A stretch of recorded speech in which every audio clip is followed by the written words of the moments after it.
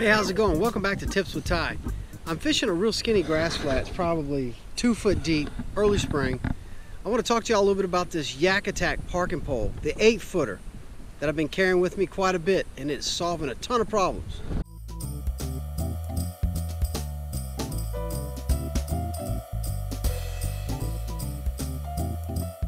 So what I've got going here is I bring the 8-foot ParkNPole with me, clip next to my paddleboard paddle. Y'all know I use that a lot.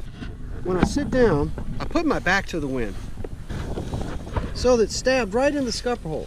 So when I want to move, I'm facing downwind, I just lift up a little bit.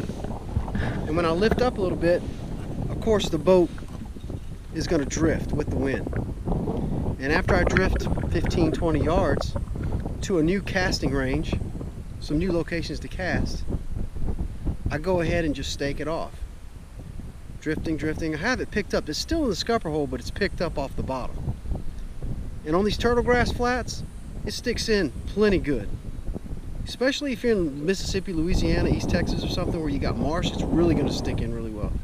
But I just start dragging it right there. It stops, just stabbing in about 5-6 inches.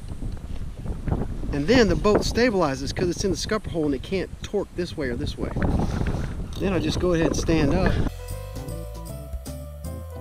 And voila, ParkNPole.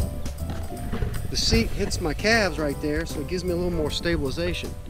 And I'm able to throw new spots. Pick up, move again. Works amazingly well.